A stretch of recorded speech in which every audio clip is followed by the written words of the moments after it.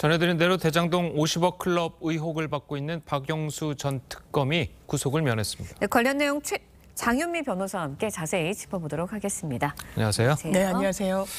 네, 먼저 어제 구속심사에 출석한 박영수 전 특검의 목소리 듣고 이야기 이어가겠습니다. 여러 가지 일로 국민 여러분께 심려를 끼쳐드린 것에 대해서 죄송합니다. 네, 재판부에 사실을 성실하고 충실하게 진술하겠습니다. 진실은 곧 밝혀질 거로 저는 확신합니다. 여전히 우리은행에 영향을 행사하신 적 없으십니까? 없습니다. 네. 예. 사실 이거 어제 저희 프로그램도 그렇고 그 모든 언론에 나오는 변호사님들이 전부 다 거의 99.9% 이상 구속될 것이다라고 예측을 했었는데 예상과는 다른 결과가 나왔어요. 예상과 달랐죠. 예. 왜냐하면 혐의 사실이 굉장히 좀 구체적이라고 느껴졌었습니다. 이 보도 내용을 그 수사 과정들이 보도됐던 바가 있거든요. 예. 요지는 그렇습니다.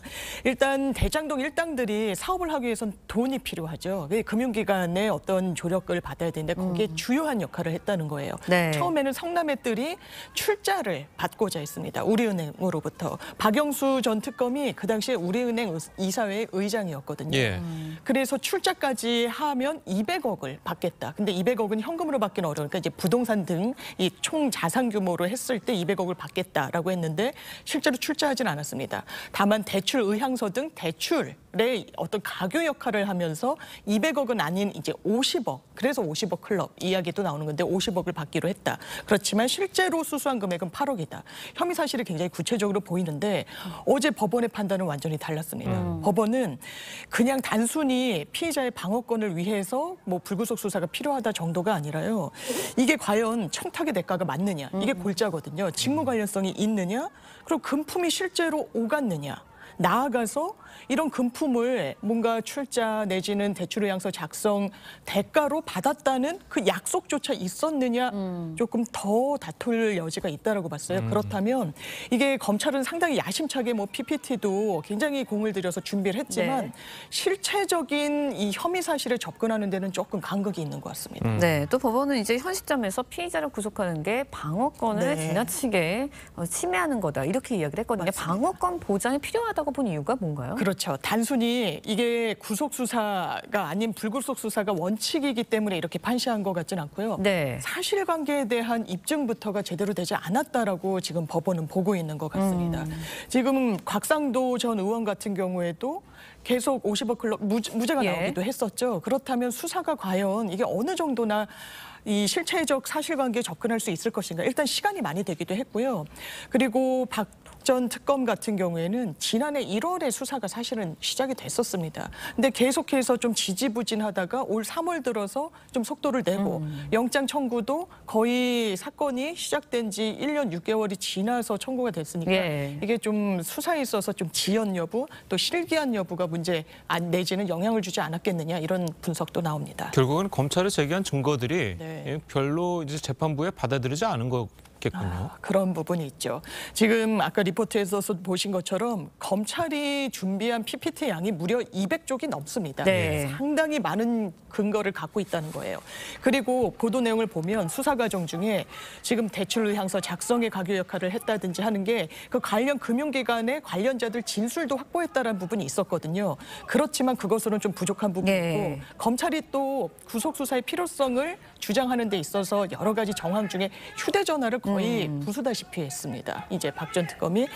그리고 해당 PC 같은 것도 다 이게 좀 원점화하고 이런 증거인멸을 시도했던 흔적들이 있고 그게 또 구속 수사의 필요성의 하나의 근거라고 여러 자료를 제시했던 것 같지만 일단 혐의 사실 자체가 조금 흔들리다 보니까 영장 발부는 되지 않은 것 같습니다. 네, 그동안 박영수 전 특검 측 검찰의 수사가 아무래도 신빙성이 없는 진술에 기반한 것이다라면서 정영학 녹취록의 신빙성 문제를 계속해서 제기해 왔거든요. 어떻게 보세요?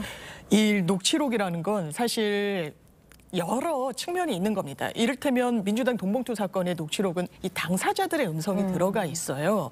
그런데 이른바 정영학 녹취록은 뭐 이재명 전 대표를 향한 수사에서도 마찬가지고 이른바 50억 클럽에 대한 수사에서도 마찬가지고 이 당사자들이 아닌 그 주변의 대장동 일당들이 당사자들을 평가하거나 지칭하거나 이를테면 박 전 특검과 관련해서는 같이 영장이 청구됐던 양재식 변호사에 대해서는 우리가 영입한 게 신의 한 수였다. 그런 어떤 워딩을 들으면 검찰로서는 뭔가 어떤 특혜를 받고 있구나. 이 변호사를 영입함으로 인해서 이들이 사업에 있어서 플러스되는 요인을 갖고 있구나라고 생각할 수 있는데 그것만으로는 사실 부족한 겁니다. 거기에 플러스 알파로 더 이 어떤 청탁 관계를 입증할 수 있을 만한 물적 관계들 그리고 진술들이 뒷받침돼야 되는데 이 부분이 아직은 약간 무르익지 않아 보입니다.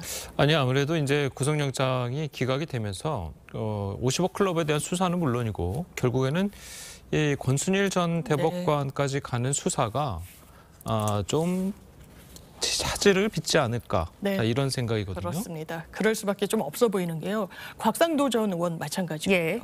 박영수 전 특검도 사실 영장 발부가 돼서 인실 확보가 되면 단순히 본인이 받았다고 하는 8억 이외에요. 딸을 통해 가지고 받은 것으로 의심되는 한 20억 원 정도의 돈이 있습니다. 딸이 화천대유에서 근무를 하면서 상당히 많은 이 연봉을 받기도 했고요. 11억 원을 빌리기도 했고요. 또 대장동 아파트를 뭐 이른바 반값에 분양을 하면서 시세 차익도 상당히 얻었습니다. 그렇다면 일단 박영수 전 특검과 관련한 수사도 상당히 속도를 내긴 어렵고 왜냐하면 영장을 다시 발부받아야 되는 지금 수사 중인 혐의에 대해서 조금 구체화할 필요가 있으니까요. 그리고 말씀 주신 것처럼 권순일 전 대법관 사건 같은 경우도 상당히 시간이 좀 지체된 부분이 있습니다. 화천대유에서 고문으로 상당히 큰 금액의 자문료를 월 정액으로 받아왔고 그리고 재판과 관련해서도 뭔가 이 대장동 일당으로부터 뭔가의 부탁을 받은 거 아니냐는 의혹이 있기 때문에 이 관련 수사 전부 속도를 내야 될 것 같습니다. 알겠습니다. 자, 오늘 변호사님 말씀은 여기까지 듣겠습니다. 잘 들었습니다. 고맙습니다. 감사합니다.